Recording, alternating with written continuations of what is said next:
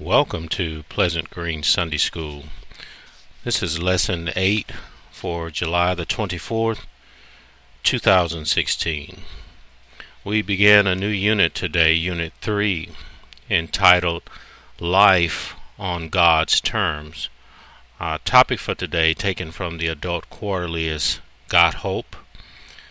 The devotion read is taken from Psalm 42. Our background scripture is Romans chapter 1, verses 1 through 11, and we'll be studying today in the 5th chapter of Romans, verses 1 through 11. Our key verse reads, "Hope maketh not ashamed, because the love of God is shed abroad in our hearts by the Holy Ghost, which is given unto us." That's taken from Romans chapter 5 from the King James Version. Our lesson aims today, number one, is to hear Paul's encouraging words about peace, endurance, character, hope, and love as gifts given by God through the death of Jesus. Number two is to appreciate the reality that God's provision of the Savior is God's continuing commitment to God's creation. And the third aim is to be able to take hope through Jesus Christ in the difficult times in life.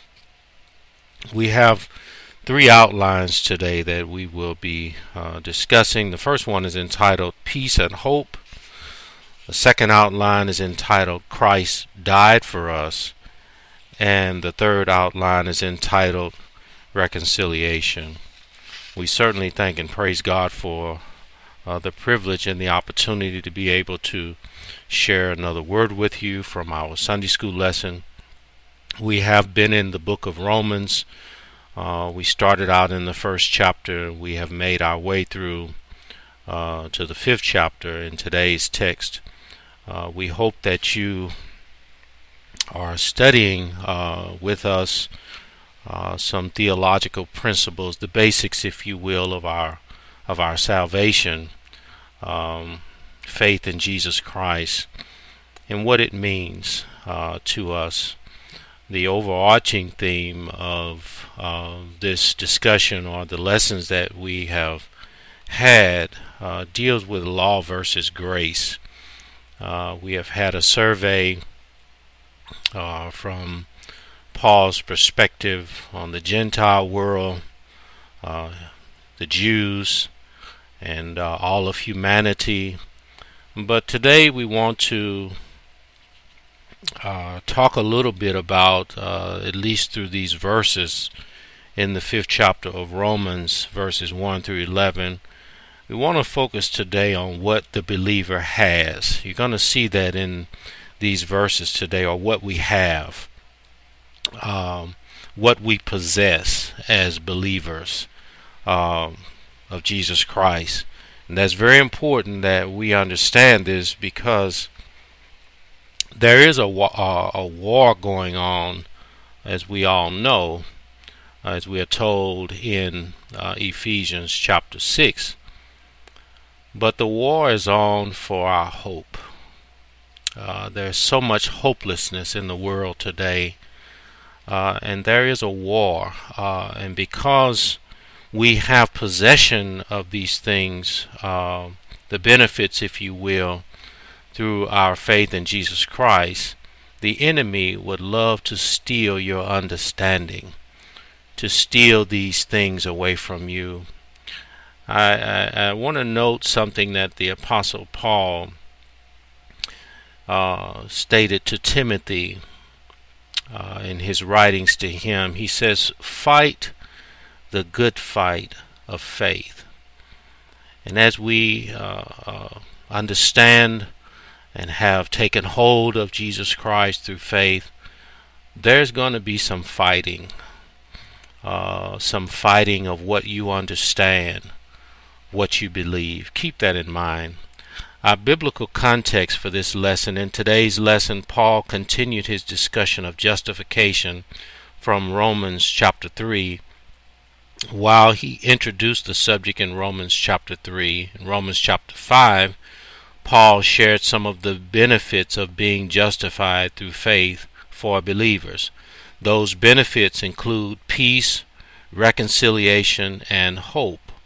One of the Greek words for peace referred to the prosperity and order made possible by the absence of war or open conflict. This definition offered an external perspective on peace. New Testament writers expanded on this definition to include the inner peace experienced when in a right relationship with God. Additionally, there is the promise of peace with God, but not peace among nations.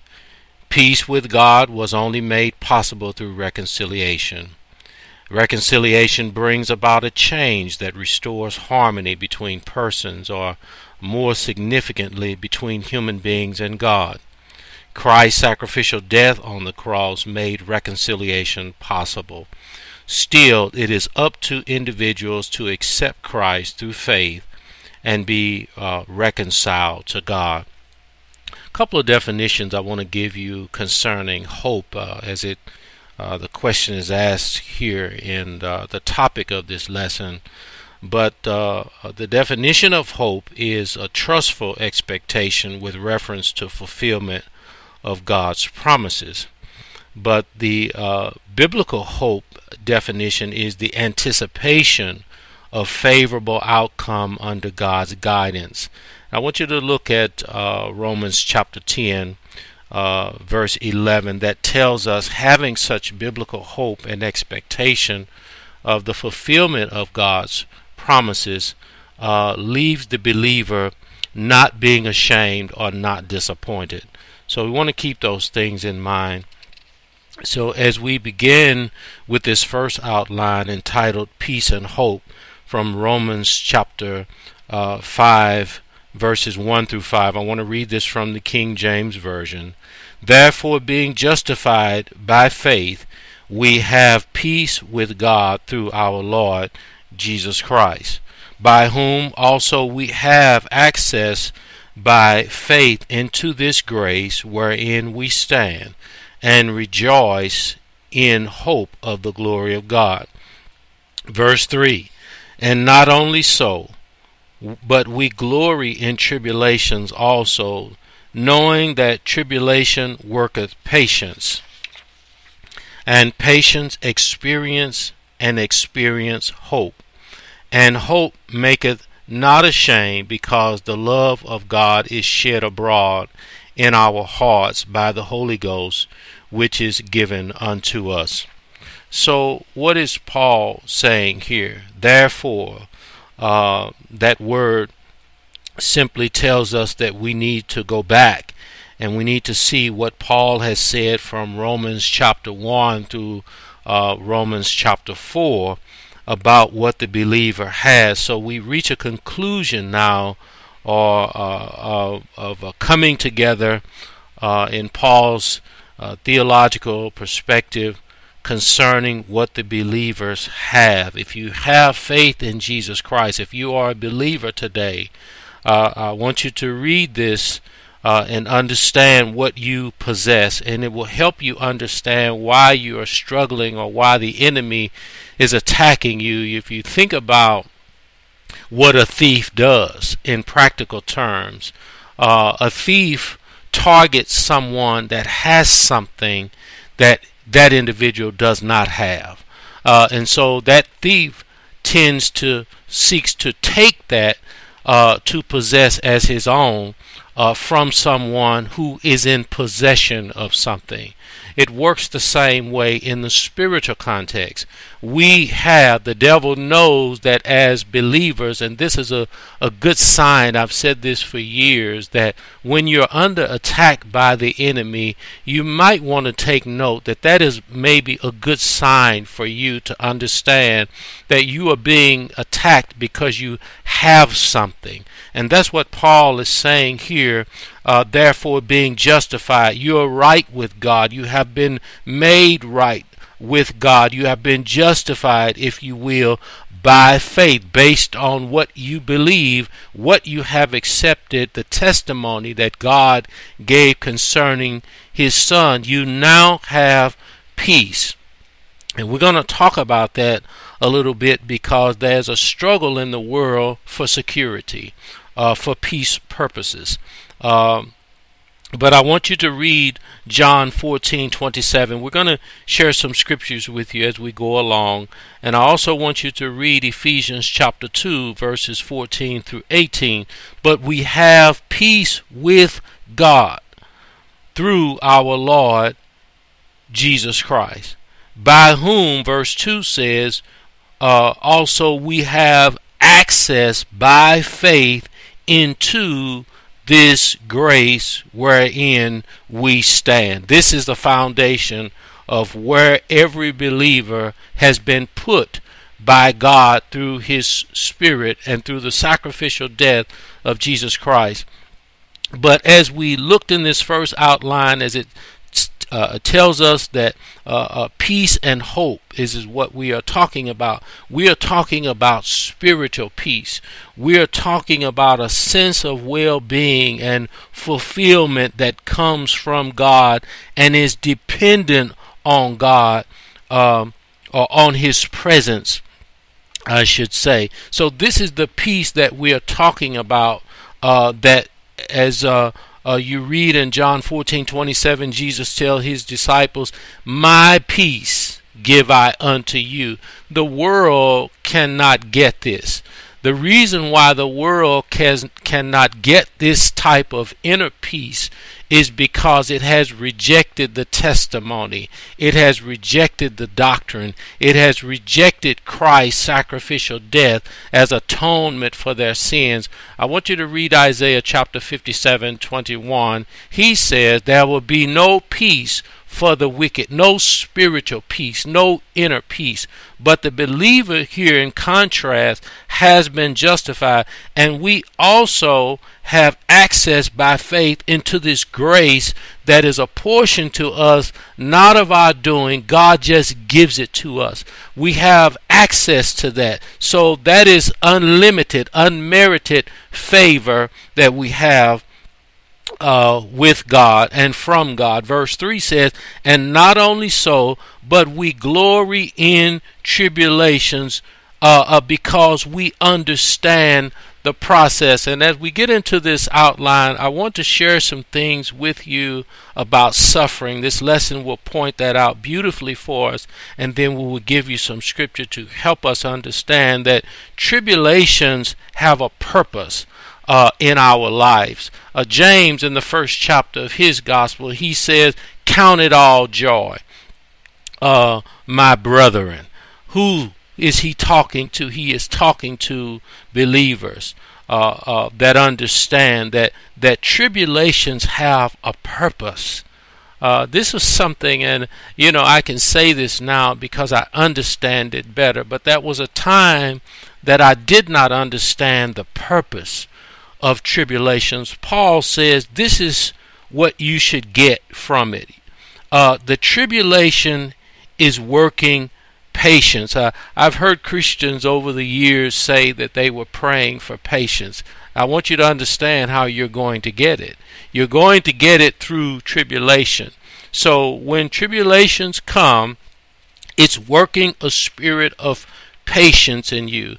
That's very important, because as God will give us to understand, he works things out in his own time, and for his own reasons and for his own glory, and so on and so on. So we need to learn how to wait, and suffering and waiting on God to do something for you will teach you patient expectation.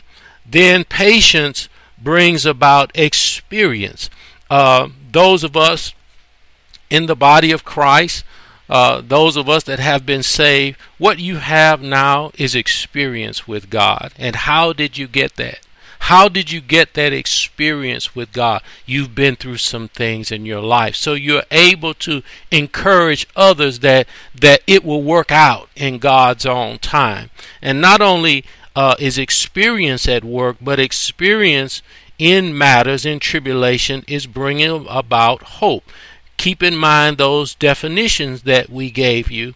And then verse 5 says, and hope make it not ashamed. So you waiting on God will not render you hopelessness or render you in a position where you will be disappointed. And maybe you may not get the tangible thing from the circumstance or that you expected God to do, but you will mature in Christ. Keep that in mind. You will grow. If you look at the spiritual component of what you have gone through, you will be in a better place than you were before. In other words, you would have learned something through that experience. And this is what God wants to teach us.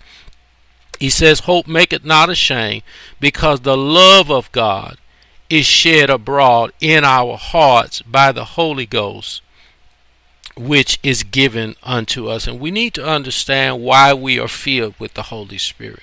He is a comforter, our paraclete, our intercessor, our standby, if you will. And he comes to us and encourages us when we're going through. I wish we would stop saying as believers, something told me, or something said to me, something gave me a song. Let's put a name on the individual who is at work in us. It is the Holy Ghost. So here, anytime we see a therefore, we must pause and consider what it is there for. In this instance, Paul reminded his readers of what he had shared from Romans chapter 1 through chapter 4, especially the unrighteousness of all humankind in God's path toward his free gift of justification by faith. Human beings were God's enemies. It took Christ's redemptive work at Calvary to reconcile humankind to God. It brought peace with God. Peace with God has profound implications for believers. We now have access to God's grace, his loving kindness in action. We have a new status with God. We now stand in God's grace. You know, this is huge. Back over in the first chapter when we began our study of the book of Romans, and I want to go over there because I believe this will help us understand going forward as believers how we have to live. You know, I think that it's critical for us to understand. In Romans chapter 1, verse 17, Paul writes, for in it the righteousness of God is revealed from faith to faith, as it is written, catch this, the just shall live by faith. Now, the question is asked, how is faith obtained? In Romans chapter 10, Paul writes, faith comes by hearing, and hearing by the word of God. So what does that tell the believer? How much word, gospel do you need to live by? Or a better question would be, do you have enough gospel in you whereby you can live? And this is important for you as a believer in your study habits and in your prayer life. Since God has put you in a new position and you have to now live by faith, tells me you're going to have to be armed with the Word of God whereby you might live. If you don't have, or if you're deficient in God's Word, it frustrates the life that God has set forth for us to live. I hope we understand that, because by nature of faith, it comes from hearing God's Word. I think it's critical that we don't throw away opportunities for the environment of the teaching and the proclamation of God's Word. I hope we're not robbing ourselves of the opportunity to study God's Word. When we talk a little bit as we get into this lesson about suffering, one term that you want to make sure that is not applicable to you is self-inflicted wounds. We'll talk about that a little bit more. But Paul goes on to say here, during the time of Paul's writings, that many of his readers and listeners were under severe oppression by the Roman authorities. So talking about peace might have seemed very unrealistic to them. That is why Paul focused on the notion of inner peace. In that way, those believers' hope for the future was rooted in the ability to handle life's adversities. The same thought holds true for us today. That is why Paul boldly proclaimed, "We also rejoice in our sufferings." You know, it's one thing to rejoice when you're where you want to be and the sun is shining on your side of the street. God has answered all of your prayers and so on and so on. But when you're going through a trial and you're going through a tribulation, and you can still praise God in the midst of that suffering.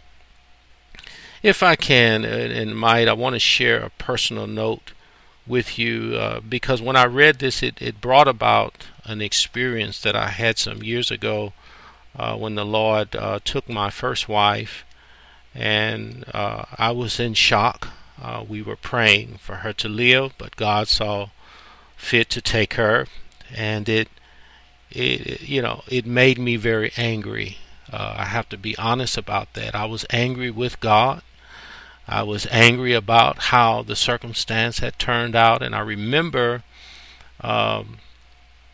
walking down the street, and I was still grieving, and I was hurt, and I was shouting at God, and I said, "You took my wife."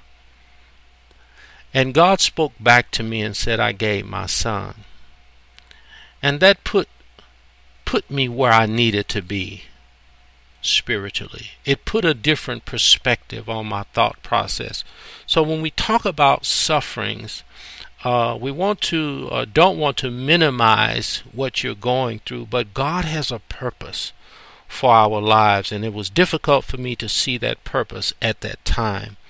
But it goes on to say here, since Jesus has already shared how believers would suffer. I want you to read Matthew chapter 10 verse 22, Luke chapter 21 verse 16 and 17.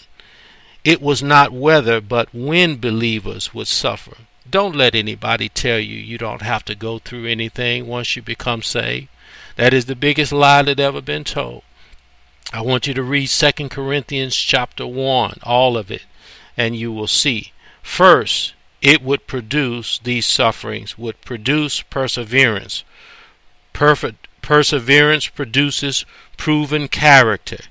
Character that has been tested and approved. 2 Corinthians chapter 8 verse 2. I want you to read that, and also Philippians chapter 2 verse 22. What I'm doing today in giving you these scriptures is arming you that you might be able to relate to what the Bible says about what you're going through, and that you're learning a biblical principle and foundation for your sufferings.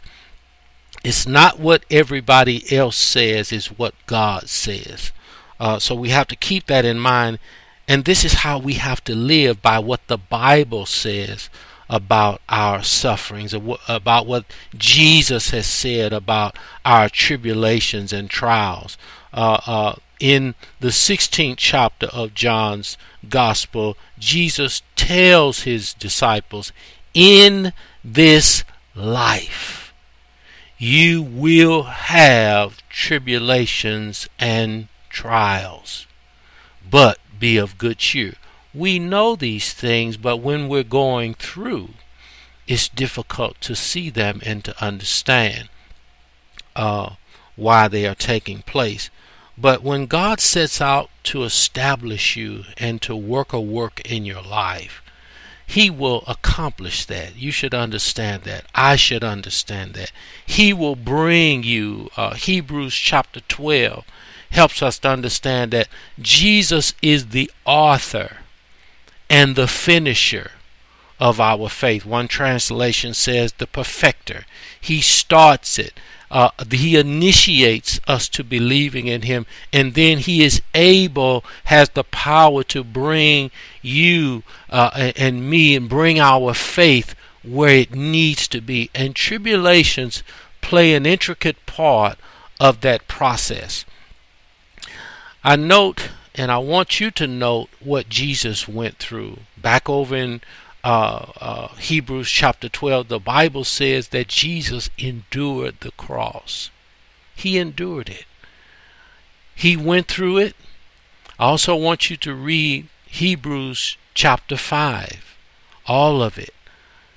He cried out, Jesus did. He wanted out in the Garden of Gethsemane. He prayed that this cup would pass, but he learned, back over in Hebrews chapter 5, the Bible says he learned obedience through the things that he suffered.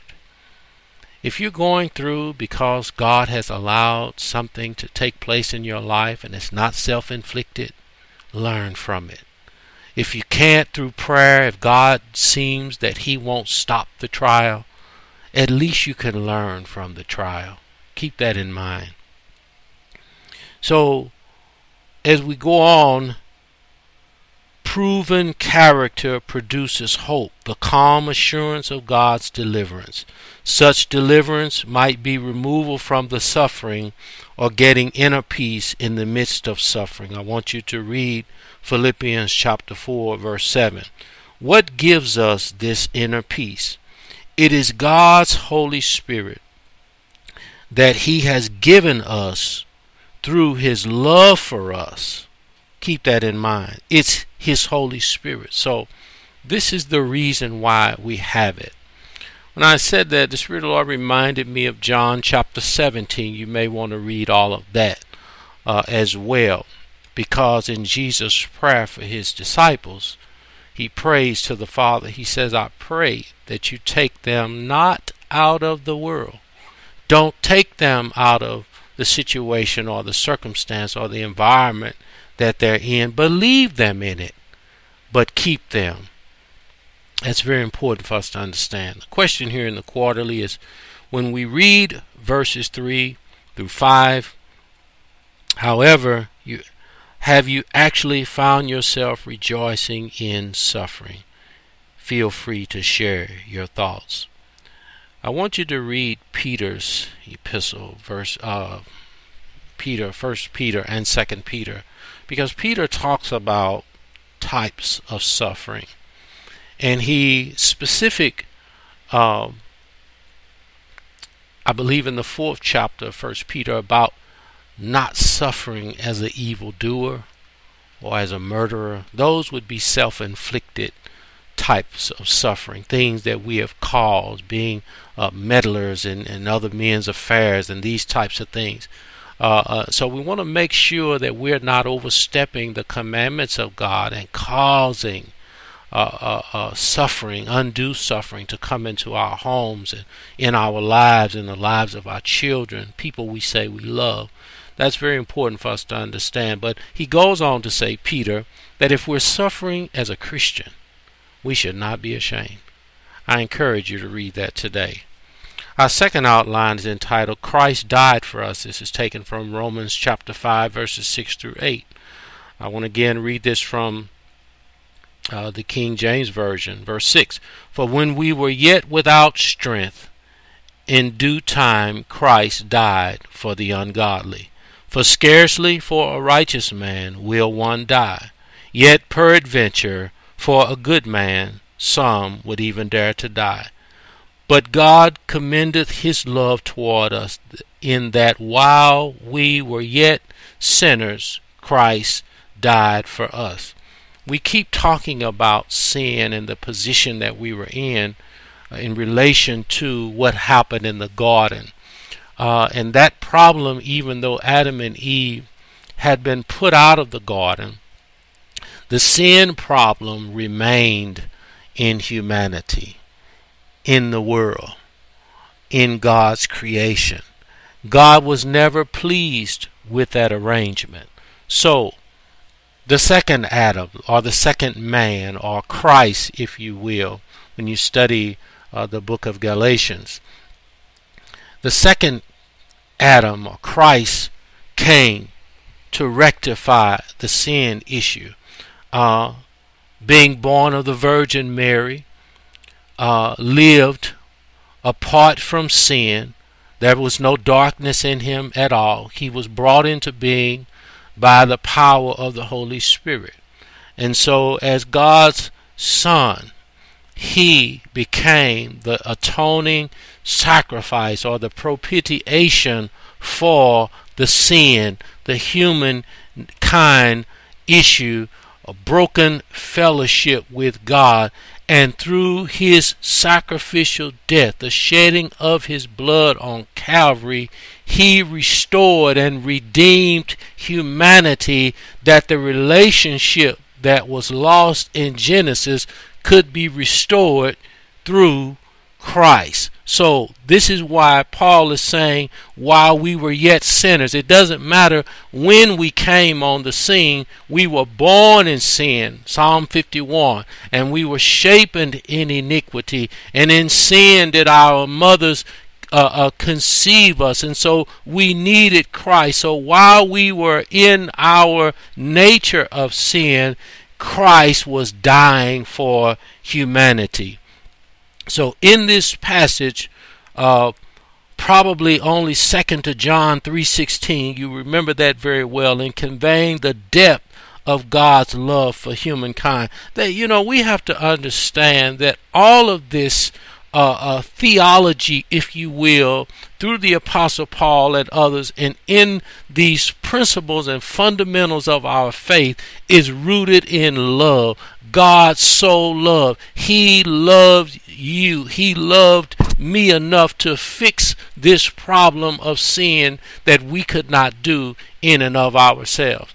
You remember, as we said, the overarching theme of this lesson was law versus grace. So when we go back into Genesis chapter 15, we learn that Abram believed in God, and it was credited to him as righteousness. And as we move into the history of Israel and the commandments and the statutes and the ordinances and everything that they tried to live by in terms of keeping the a holiness code, if you will, of the character of God, they failed miserably. So Christ came in the 5th chapter of Matthew. He says, I did not come to destroy the law or the prophets, but I came to fulfill. So we technically are not under the law. We are under the grace dispensation, but we should be products of the law. In other words, the law should have led us to Jesus Christ. I hope you understand that. So you should be the fulfillment of the Old Testament Mosaic law. I should be the fulfillment. Israel should be the fulfillment of the Old Testament. So this is the reason why Christ didn't come to destroy, rather to fulfill. So if we are disciples of him, we should, and we represent by faith and what he has done, we are the fulfillment of that righteousness, or of that law, if you will. I hope you understand, because Paul is explaining this in great depth. That God demonstrated his love for us while we were still sinners. Christ died for us. So humankind had a sin problem. God had to wait until just the right time. I want you to read Galatians chapter 4, verse 4. God had already preordained when the first coming of his Son would happen. All of that was through the law, through prophecy, to fulfill that which he had said. If you read Luke chapter 2, Simeon and Anna, they were in the temple. The Bible says they were waiting for the consolation of Israel. They were waiting on the fulfillment of the law. They were waiting on the fulfillment of the prophecy concerning the Messiah that would come. And so it had been prophesied through the Holy Spirit to Simeon that he would not die until he had seen the Lord's Christ. And that's why he was where he was supposed to be, in expectation that God would fulfill the promises that he made to him. I hope you understand that. Luke chapter 2, read it for yourself. So it goes on to say human beings were powerless to save themselves. The power of sin was too strong. There are many people today who believe they can fix their problem. When I get myself together, you will never be able to get yourself together. When I fix one problem, 6 more erupt in my life. You will never be able to. Sin is too strong for us to handle of ourselves. We do this thing, we live this life through faith in what Christ has done. Jude tells us in his benediction, now unto him who is able. Who is him? Christ Jesus. He is able to keep us from falling. We are unable to keep ourselves. Additionally, the law could only reveal sin but not deliver from sin.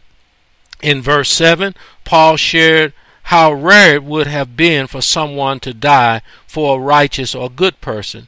Yet, from a human perspective, we could understand someone doing that. The righteous person would have been worthy of someone's dying in his or her stead. But that was not the case with humankind.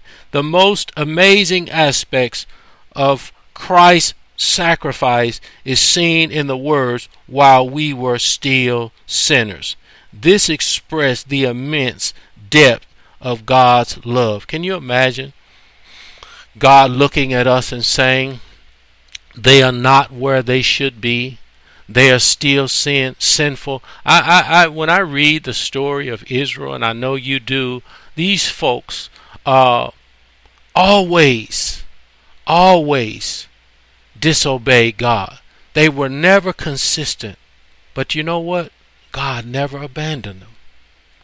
Even today, you read Romans chapter 11, they have not, Israel, the Jews, they have not been cast off totally because God made them a promise.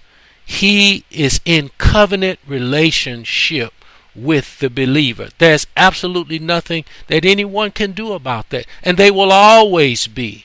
So God is going to bring them, bring you, bring me where He wants us to be because He chose us. He selected us. In the 3rd chapter of Exodus, if you read what God says to Moses about those individuals that was in bondage, He said, I am ready to deliver my people. I am come down. I heard them. They've been calling on me, and I'm going to bring them out. And He tells Moses, when you get them and you bring them out, you bring them here to me. And so this is important. We were chosen by God for this salvation. And Romans is an excellent book to study to illustrate these things for us. I want you to read the 8th chapter of the book of Romans. But here, the question is asked in the quarterly, how can we live lives reflective of the price that was paid for our salvation? This is a huge discussion in our culture today. And as we wrestle to explain this, do you know we are holy? Do you know that God is holy? Do you know we ought to live lives that are pleasing in His sight? Doesn't Jesus tells us that in the 11th chapter of Matthew? He says, take my yoke up on you and learn. We have to learn the things that please God. And because of the sacrifice, you and I are special in God's sight. We are in the type of individuals that He will not forsake. He will not abandon. And so it is with great effort. Many times I pray and I thank God for His efforts toward my life. He demonstrated in my life that He loves me. He demonstrated to me that He wanted me to be a part of this thing. He brought me out all by Himself. He rescued me from my sin. That sends a strong message to me. Don't you know where God has brought you from? What does that tell you about how God feels about you? He brought you all the way so you could take part in such a great salvation. The book of Hebrews calls this a great salvation, and it is. The third outline is entitled Reconciliation. This is Romans chapter 5, verses 9 through 11, again from the King James Version. The Bible says, "Much more then, being now justified by his blood." Catch this. Much more then, being now, right now, put in right standing, justified. I want you to read Psalm 32. By his blood, by the blood of Christ, we shall be saved from wrath through him. Now the wrath is going to come and be visited upon those who reject the knowledge of the truth, those who reject this great salvation. Doesn't Psalm 91, if I can, let me just read a little bit of that, because we want to get a glimpse of much more of what Paul is saying here in his gospel. But I want you to be encouraged by this. This is Psalm 91 is talking about safety of abiding in the presence of God. Verse 1 said, "He who dwells in the secret place of the Most High shall abide under the shadow of the Almighty." Verse 2, "I will say of the Lord, he is my refuge and my fortress, my God in whom I will trust. Surely he will deliver you from the snare of the fowler and from the perilous pestilence. He shall cover you with his feathers, and under his wings you shall take refuge. His truth shall be your shield and buckler." Verse 5, "You shall not be afraid of the terror by night, nor of the arrow that flies by day." I'm going to stop right there, but I want you to continue to read all of that. Just because we dwell in the secret place, we shall abide under the shadow of the Almighty. That's where we are as believers. We are depending on the presence and the power of God. We are depending on God to keep us. The thing that Paul says in Philippians chapter 1 verse 6, "He that began a good work in you shall perform it unto the day of Jesus Christ." Much more then. Much more. It's so much more we could go on and say about what we have. But I want you to get a glimpse of this thing, because we have been put into right standing with God through the blood of Jesus Christ. We're going to be saved. We are saved, and eventually we will be moved from the very presence of sin. Isn't that beautiful to know? From the wrath through him. Romans chapter 8 verse 1 helps us to understand even better. Read that. Verse 10, "For if when we were enemies we were reconciled to God by the death of his Son, much more being reconciled we shall be saved by his life." Verse 11, "And not only so, but we also joy through our Lord." Let me back up. "We also joy in God through our Lord Jesus Christ, by whom we now received atonement," or reconciliation in the NIV translation. I want you to read 2 Corinthians chapter 5 and listen what Paul says to the church of Corinth about this reconciliation. But I want us to understand what we have. I want to help us to understand you are in possession of so much more than you and I could even talk about. We have so much more than we could even think about. We have so much more. that God has in store for those who love him. But being justified by the blood of Jesus, we are saved from God's final judgment. That is a great hope for every believer. Paul once again reminded his readers that all humans were God's enemies. We were God's enemies not because of what God had done, but because of humankind's transgressions. Despite being God's enemies, we were reconciled to him through the death of his Son, resulting in the opportunity for salvation for everyone who believes in him. Let me just say this. Don't pass this up. This is so great. I find it interesting, even in the Old Testament passages, we go back over there and read about Israel's history. God brought everyone out of Egyptian bondage, but everyone didn't make it into the promised land. I want you to read 1 Corinthians chapter 10, all of it. And 1 Corinthians chapter 10, it tells us why some of those that God brought out of Egypt didn't get into the promised land.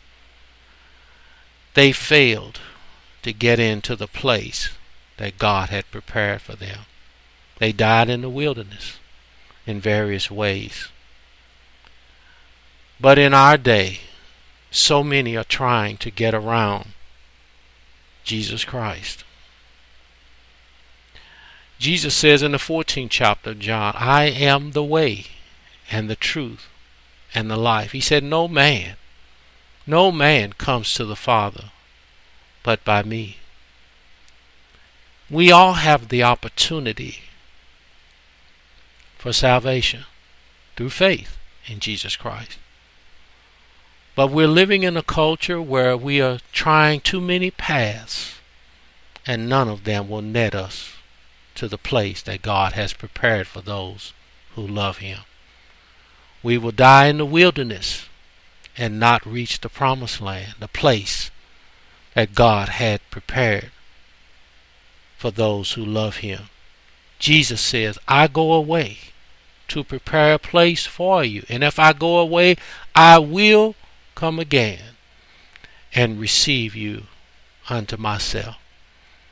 We have a great opportunity, and I want to stop here and admonish those of you who are listening, don't pass this up. I'm going to go a step further, and I'm going to beg you to give your life to Christ. I'm going to make a biblical appeal to you to be reconciled to Christ, as Paul says in 2 Corinthians chapter 5. I urge you with everything in me to let Christ rule your life. Please, I beg you, don't be deceived. God is not mocked. Galatians chapter 6. Whatsoever a man soweth, that shall he also reap. I beg you today, as an ambassador, representative of Jesus Christ, a witness, a voice crying in the wilderness, give your life to Christ. It has so much beautiful benefits attached to it. But in like fashion, this same God will pay you to your face if you hate him. That's what he told Israel. Those that hate me, I will pay to their face. We have a chance to escape the wrath that is to come, that we see every day that is coming upon us because of our disobedience. Paul says that in the 1st chapter of the book of Romans. So I hope that I have encouraged at least one soul that does not know Jesus in the pardon of their sins to give their life to Christ. How do I do that, preacher? Very good question. I want you to read Romans chapter 10, But I will share this with you. I want you to confess after hearing this gospel, and then I want you to follow that up with Ephesians chapter 1. I want you to hear the gospel. I want you to confess with your mouth. And I want you to believe in your heart that God raised Jesus from the dead. The Bible says you will be saved. Our closing prayer. Gracious God, we thank you for your presence in our times of trials and tribulations. Your presence gives us hope even in what we believe to be hopeless situations. In Jesus' name we pray. Amen. There was a term, as I close, that the saints would say as I was a boy growing up in the church. They talked heavily about redeeming the time. They wanted us to understand that time was precious, and we needed to buy up every opportunity to make good on the time that God has given us. That being said, don't let another day go past without you accepting Jesus Christ as Lord and Savior. Just know this, Jesus loves you, and I do too. And until such time that God will permit us to come together again, we say God bless you.